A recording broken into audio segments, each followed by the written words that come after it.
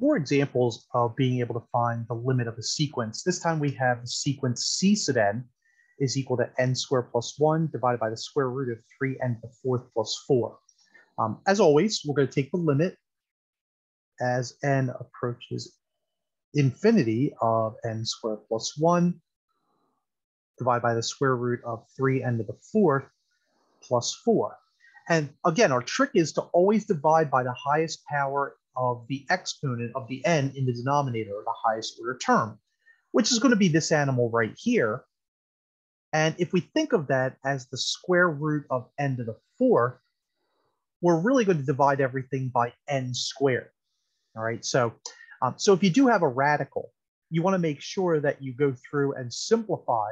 I don't want to say simplify, but just think of it in the context that it's really going to be whatever the radical is affecting the highest order of the polynomial, or whatever it might be in the denominator. All right, so in this case, we're going to have the limit as n approaches infinity, and we're going to divide everything by n squared. So it's going to be n squared over n squared plus 1 over n squared divided by the square root of 3n to the fourth plus 4 divided by n squared.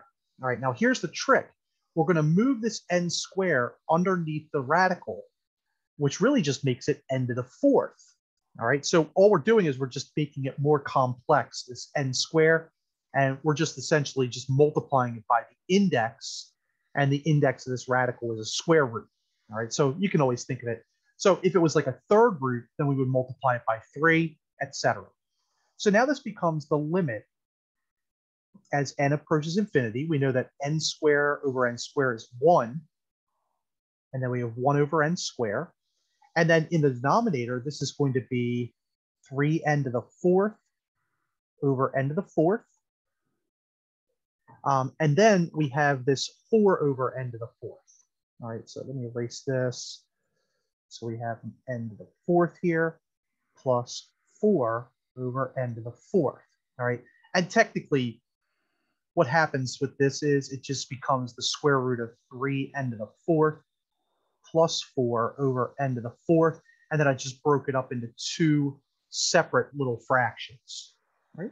Now, one more simplification. This becomes lim as n approaches infinity of 1 plus 1 over n squared divided by the square root of 3 plus 4 over n to the fourth power.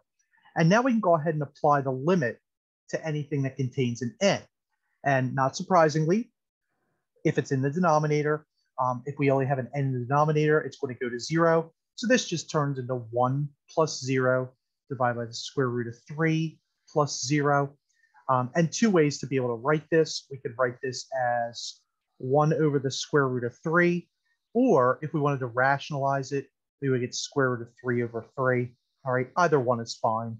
All right, and just in case you forgot how to rationalize it, you would just take 1 over the square root of 3 and multiply by root 3 over root 3, and that would give you the square root of 3 over 3. All right, just to remind folks of how to do some of that trigonometry, or the algebra that you would quite frequently see in trigonometry.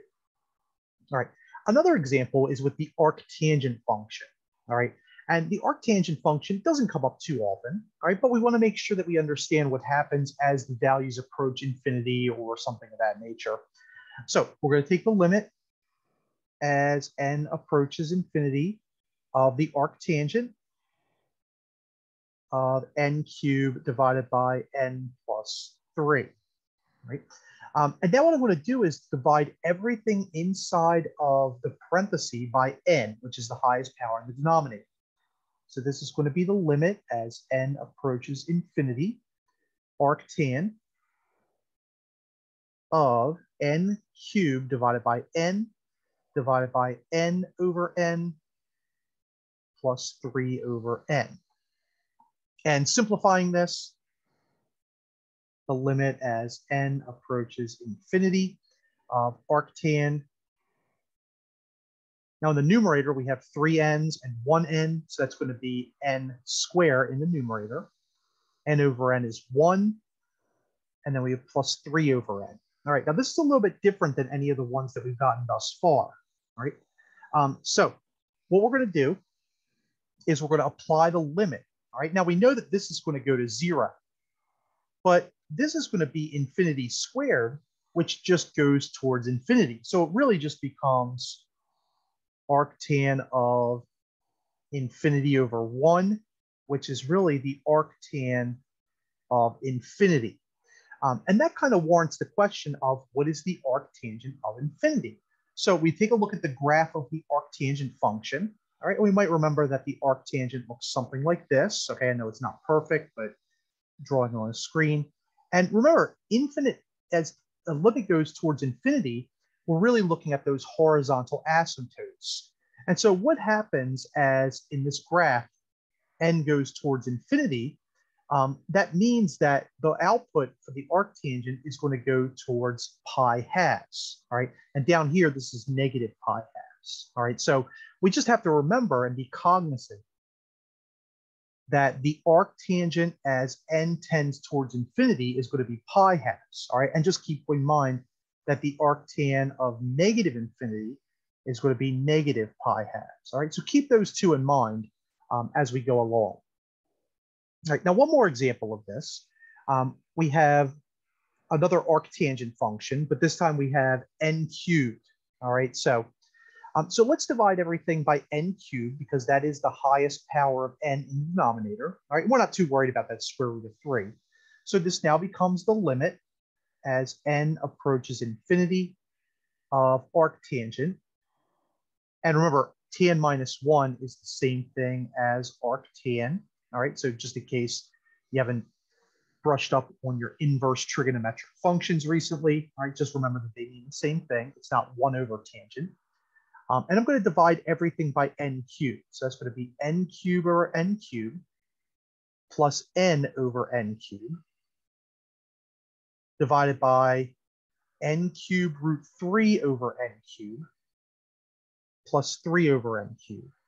All right, and now I'm going to simplify this. All right, and it looks kind of ugly, but it's really not all that bad. So we now have the limit as n approaches infinity. In the numerator, n cubed over n cubed becomes 1. N over n cubed becomes 1 over n squared. N cubed root 3 over n cubed just becomes the square root of 3. And then finally, nothing to simplify. That just stays 3 over n cubed. All right. Now we can apply the limit. And these are both going to go towards 0. Okay. And I forgot the arctangent in here. So let me squeeze a tan minus 1 in here. So sorry about that. Okay. I was so focused on the algebra. Forgot to copy out that inverse tan. And unfortunately, I can't go back and erase it. But regardless. So now we're going to end up with the arctangent of 1 plus 0 divided by root 3 plus 0. Or in other words, that's the arctangent of 1 over the square root of 3. All right. And this is where it's helpful for us to kind of remember some of those more elementary sorts of inverse tangent functions, right? And so it might be helpful for you to go back and look at a chart. Okay, I think that there's one that's on that help sheet, the table that you have to be able to look through, to be able to do like the basic sorts of trigonometric identities, etc. But now don't forget that this is the same thing as tan minus 1 of root 3 over 3, if that's helpful, all right? And remember, we got that because we just rationalized it, okay? So we just did it up here by using our rationalizing technique, right? And so this is actually going to turn into 30 degrees, okay? Or that's the same thing as pi 6, all right?